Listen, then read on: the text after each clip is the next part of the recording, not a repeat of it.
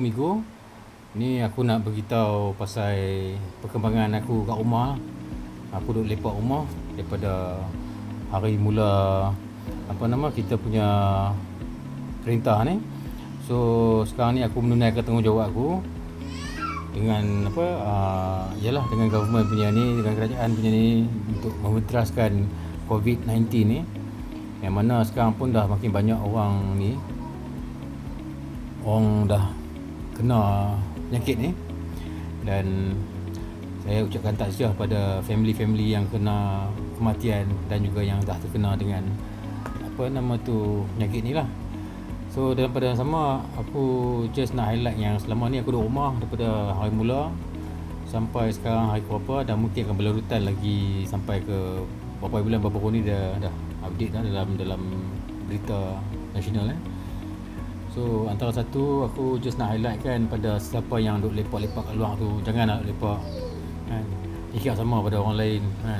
Benda ni benda serius, bukan benda-benda yang orang cakap alah tak ada apa. Benda ni akhirnya dia akan bagi mudarat pada kita kan. Bukan pada kita saja, pada orang-orang yang kita dekat dengan kita kan.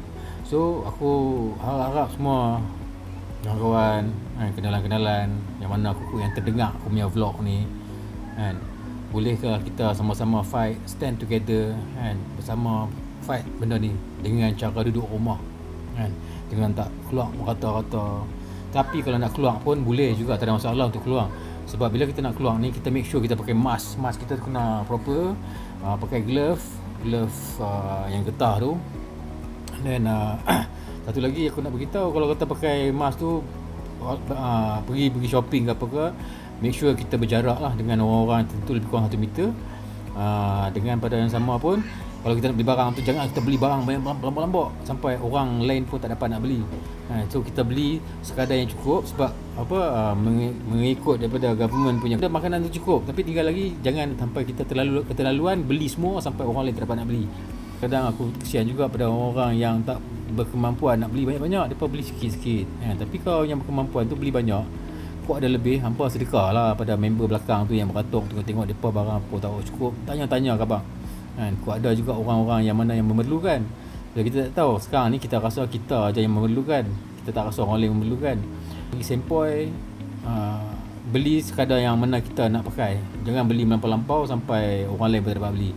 Bila balik rumah jangan terpau terus balik rumah, tengok jumpa anak bini semua cium sayang semua kan. Make sure buang sarung tangan tu dulu, yang pakai tadi buang, mask pakai tadi pun buang kalau boleh, yang pakai dah dalam plastik kat luar, packing betul-betul, buang. Jangan terus ni, mandi dulu, bersihkan badan semua, make sure semua dah okey, lepas tu baru buat apa benda yang patut lah untuk. So aku selama aku duduk rumah ni, aku tak buat apa, sebab selama ni aku memang ada buat job-job kecil-kecil kan, tapi aku punya job semua kena ada kat luar. Besides buat graphic design ni pun aku pun buat juga, tapi kena involve dengan kat luar. Tapi kalau sekarang dah jadi macam ni, aku punya aku kena buat untuk shoot montage untuk company, corporate company kena buat. Tapi benda tu sekarang semua tak boleh buat lah kerja tu. So bila tak ada kerja tu, aku nak cari kerja, so aku buat vlog ni lah. Ni first vlog aku untuk Anti-Rockstar Work punya channel. Kalau boleh subscribe lah, like and subscribe. Seronok lah kalau buat macam tu kan. Bukan apa, benda ni boleh sampaikan kepada orang insyaAllah lah kan. Lagipun aku duk fikir-fikir, kalau sekarang ni aku duduk rumah, aku banyak spend time dengan orang-orang yang aku sayang sebab aku rasa time ni banyak, kadang-kadang aku sendiri terlepas pandang. Masa dulu lalu lepak keluar sampai aku kadang terlepas pandang. Bila aku duduk rumah ni, aku nampak orang-orang yang betul-betul sayang kita ni ada kat rumah, kadang kita tak nampak kan. So benda ni aku macam tu lah sekarang ni kan. Tu lagi kita kena fikir, bila kita buat sesuatu, kita buat untuk ni, jangan sampai masalah tu ataupun penyakit tu terjebak, kena dengan anak family kita ke, anak bini kita kena family tu lah.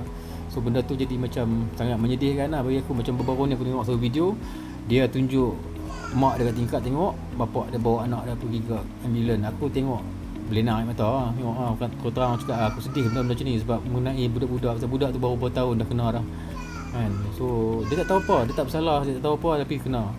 Satu lagi aku rasa sedih tengok anak-anak yang mana yang baru, ialah budak-budak baru-baru ni yang mereka terpaksa hidup dengan keadaan virus ni dah ramai dalam keadaan. So dalam hidup dia orang ada sejarah ni, sejarah yang mana dia orang kena berkurung, dia orang tak boleh keluar, dia orang macam-macam isu kan, isu semasa macam ni kan. So virus ni melibatkan bukan Malaysia saja tapi satu dunia. So kita rakyat Malaysia aku rasa lebih prihatin lagi, yang mana kita akan sama-sama duduk rumah, jangan duduk keluar kan.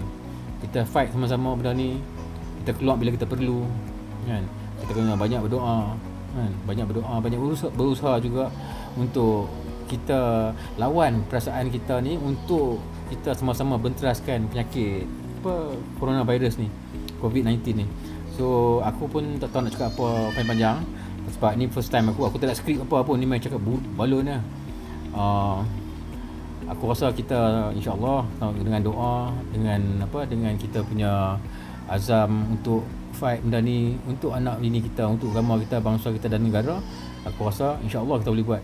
So pada kawan-kawan yang mana yang ada sekarang ni, kalau kata macam nak ni, boleh subscribe lah. Subscribe saya punya channel, boleh like. Lepas tu insya-Allah nanti besok kalau ada masa aku buat vlog lagi lah, tengok keadaan semasa apa dia. Okey. Assalamualaikum.